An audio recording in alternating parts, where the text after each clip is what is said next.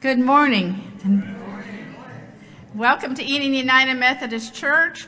We're glad to have each of you here this morning, and we have a special welcome if you're a first-time visitor. And we hope you will join us in the fellowship room across the hall from the narthex. I'm Margaret Clonch, and I will be your liturgist this morning. Let's prepare our hearts for worship as we listen to the prelude.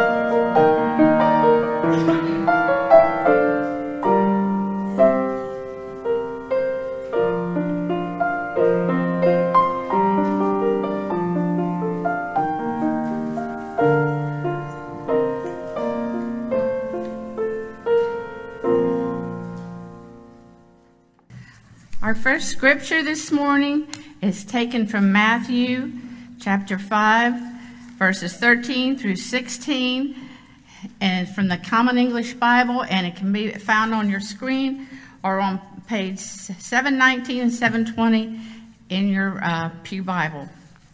You are the salt of the earth, but if the salt loses its saltiness, how will it become salty again? It's good for nothing except to be thrown away and trampled under people's feet. You are the light of the world. A city on top of a hill cannot be hidden.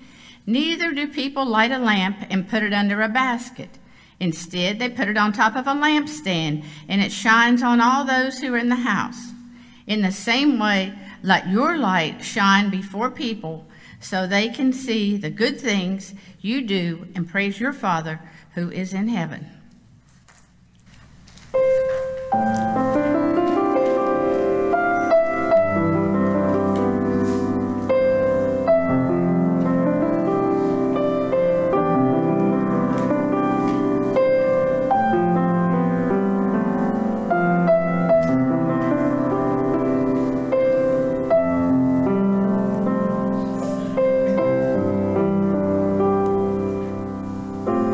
You have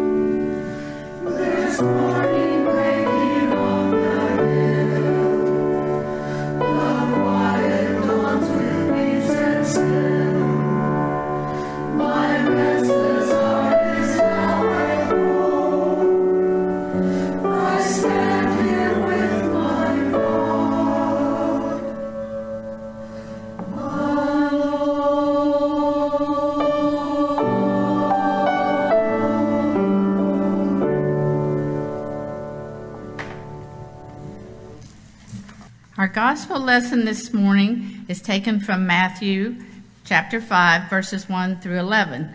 And it can be seen on your screen, and this is taken from the New Revised Standard Version. This is the Beatitudes. When Jesus saw the crowds, he went up to the mountain, and after he sat down, his disciples came to him, and he began to speak and taught them, saying, "Blessed are the poor in spirit, for theirs is the kingdom of heaven. Blessed are those who mourn, for they will be comforted. Blessed are the meek, for they will inherit the earth. Blessed are those who hunger and thirst for righteousness, for they will be filled. Blessed are the merciful, for they will receive mercy. Blessed are the pure in heart, for they will see God.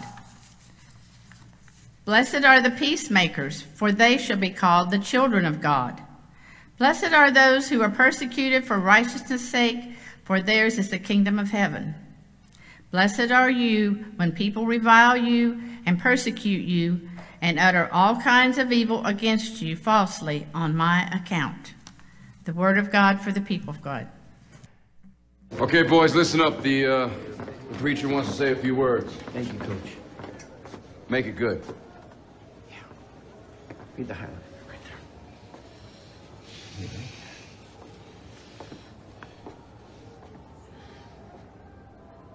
This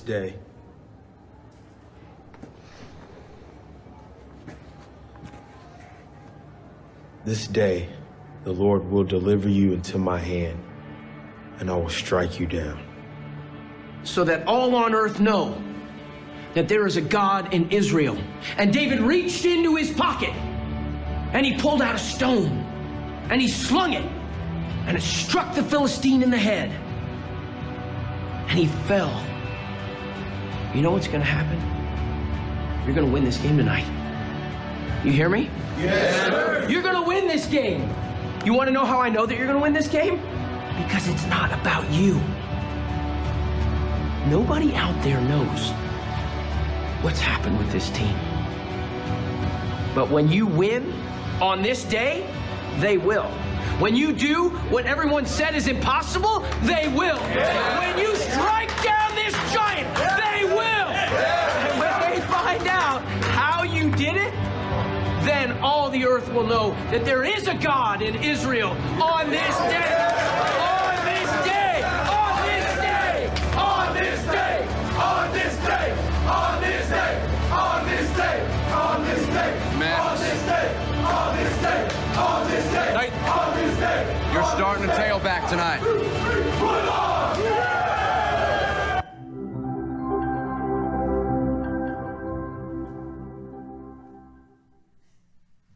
So clips from Woodlawn and the football team. If you missed that last week, the football team who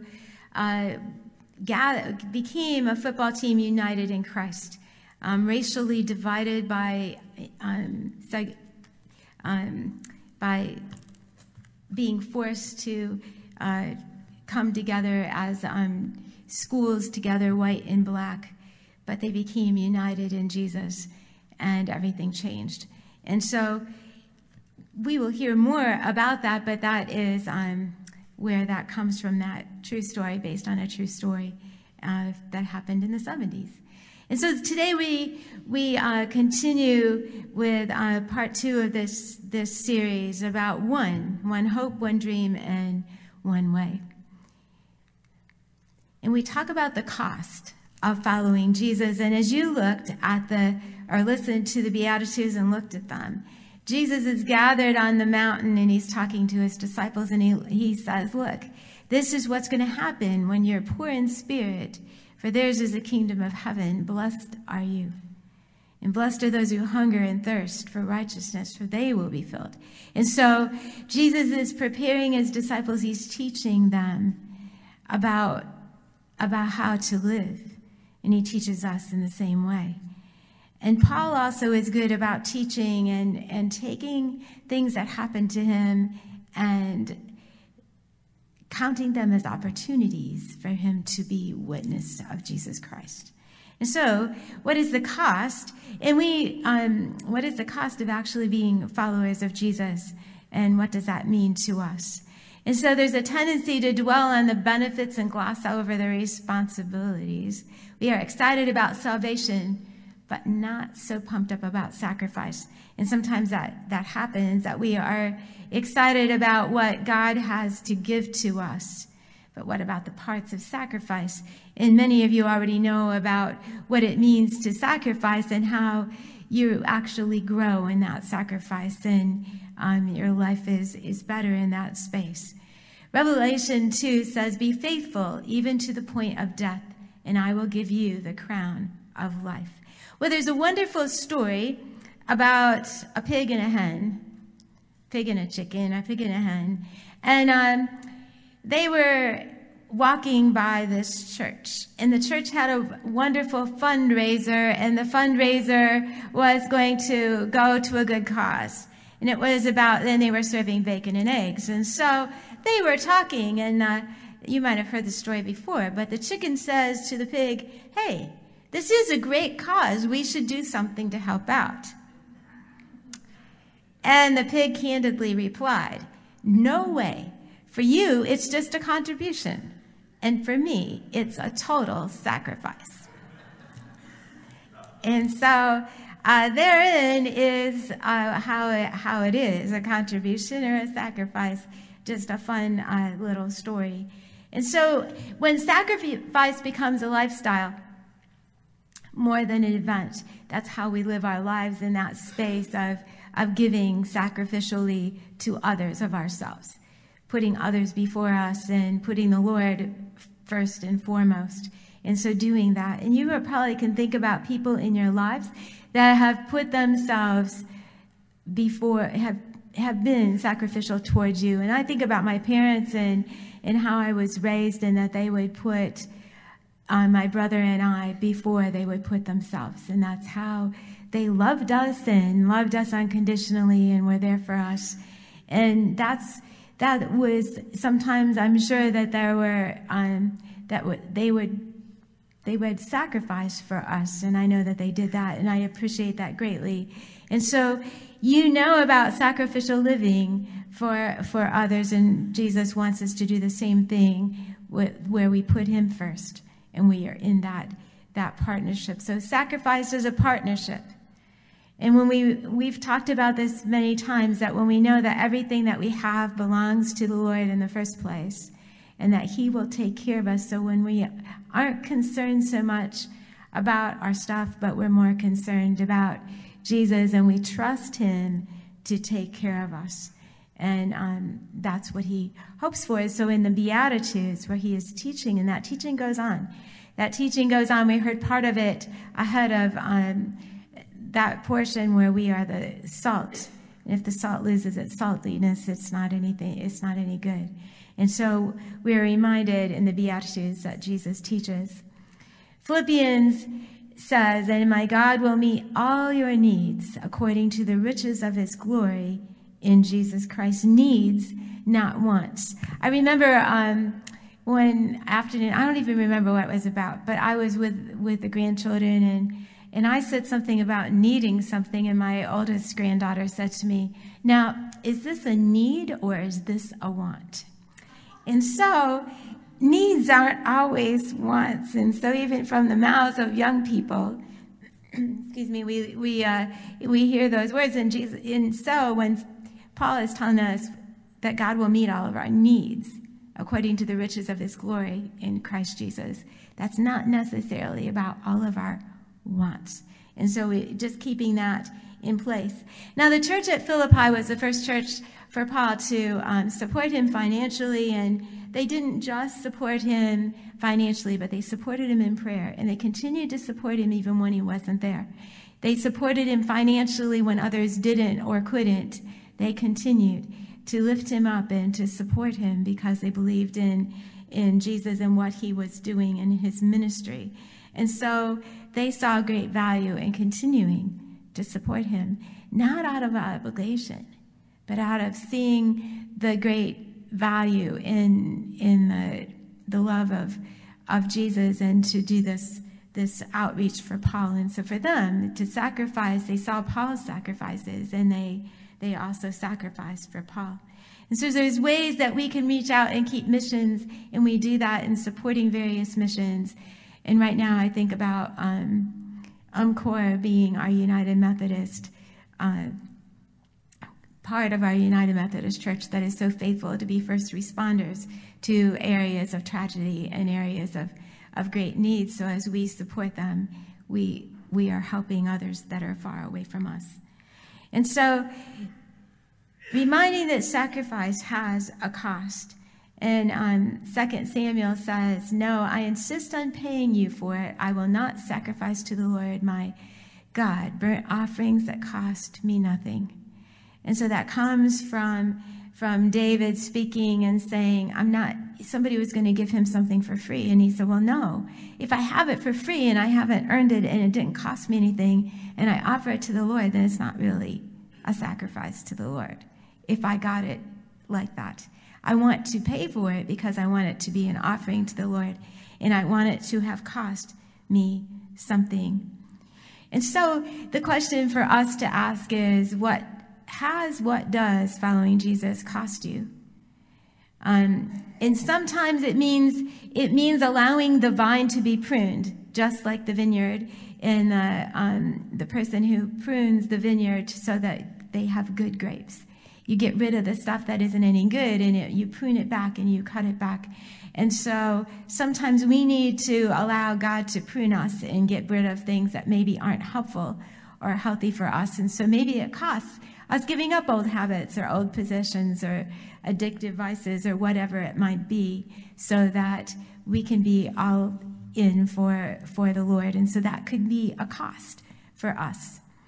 And so we like to be part of something that requires, sometimes in our society today, we like to be, there's the feeling that we want to be part of something that has minimal commitment, something that doesn't take very much time, doesn't hurt our checking account, nor make us feel uncomfortable, and then we're good with that.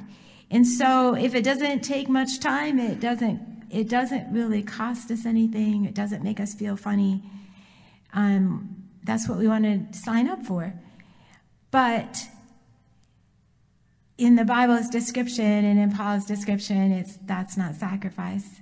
And sometimes big sacrifices are the result of little ones that have been happening over a period of time. And so in Matthew 25, Jesus teaches us that if we are faithful in the small things, he will put us in charge of many things. If we are faithful in the small things, the Lord will put us in charge of many things. And so Paul is a wonderful example as he celebrates being in prison, being in chains for Jesus, because it was a chance for him to advance the gospel of Jesus Christ. He was able to be a witness to the people that were there, to the guards, to the people that were in the prison. And so he was thankful for that opportunity. We don't always think about things that happen to us as opportunities to do something else for Jesus, but Paul was that example of how he thanked God for the opportunities he had, even in misery, to do something for Jesus. And so it is a partnership. It's going to have a cost associated with it. And the question is, do you want to be united with Jesus more than the world? The other thing that goes right along with our love statement is that sacrifice comes from love. And that's that outward focus that takes the attention off of ourselves and puts it on serving Jesus and the needs of others. And so in Matthew 16, it says, whoever wants to be my disciple must deny themselves and take up their cross and follow me. For whoever wants to save their life will lose it, but whoever loses their life for me will find it. And so if we want to be that person, we just have to keep our eyes on Jesus and united in that space. And the church does that together. There is great great benefit and great power for the Lord in that space. Lots of different scriptures that tell us, but I have been crucified with Christ, and I no longer live, but Christ lives in me.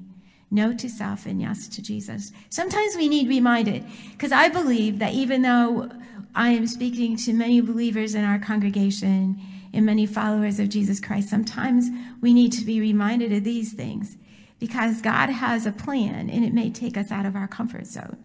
God has a plan that may move something around that we aren't so happy about. But if the ultimate purpose is to reach others for Christ, it will be okay.